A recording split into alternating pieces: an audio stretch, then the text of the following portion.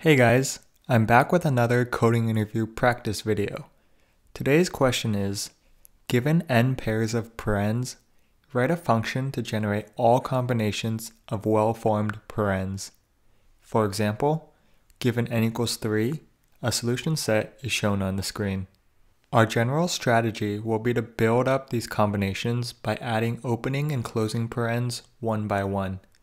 The tricky part will be determining when it's valid to add an opening or closing paren. Let's try to walk through a simple example of n equals 1. We have to start with an opening paren. Then we have to add a closing paren because we've used up all of our opening parens, and we have to close all the unclosed opening parens.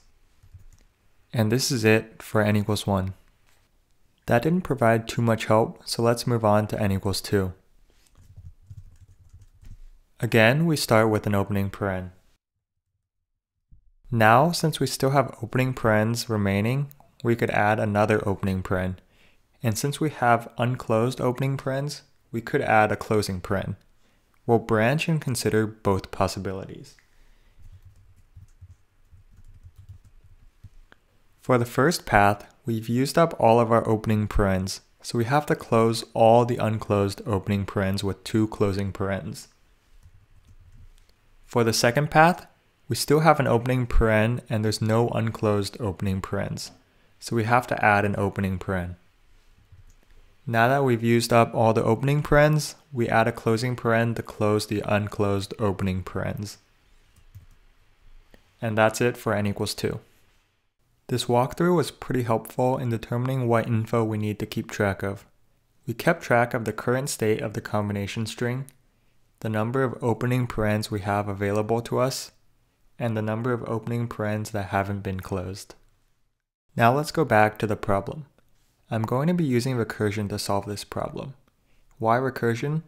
1, I like it because the code tends to be shorter and more elegant. 2, in this problem, we're going to be repeatedly performing the same actions and checks while we build up our combinations, so recursion feels natural. We'll create a recursive helper function that will take as arguments the info we need to keep track of: the current state of the combination string, the number of opening parens we have available to us, and the number of opening parens that haven't been closed.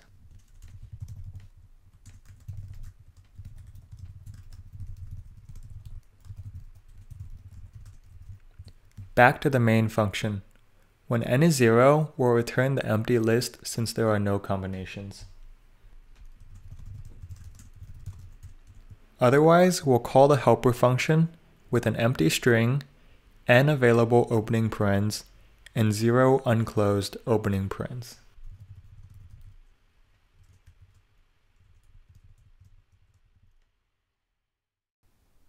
Now we'll write the recursive helper function. Let's start with the base case, which is when we've used up all the opening parens.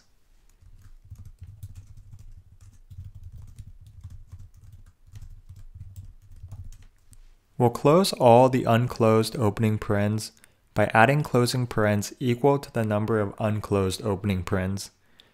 We'll enclose this now valid string within a list before we return, since we'll be concatenating all the valid combinations.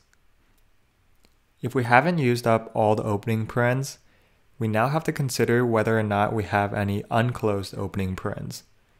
Let's first look at the case where there are no unclosed opening parens, so we have to add an opening paren.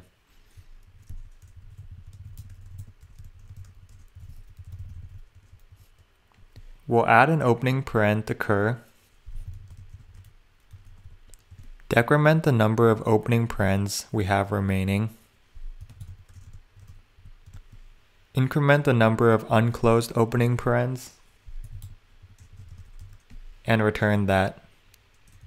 If we do have unclosed opening parens, we have the option to either add an opening paren or add a closing paren. Let's concatenate both cases. Adding the opening paren is similar to what we just did.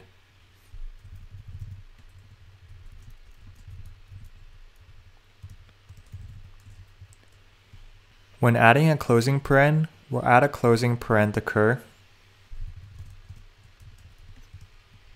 The number of available opening parens remains the same, and the number of unclosed opening parens goes down 1. I'll reorganize the statement so it isn't all crammed in one line.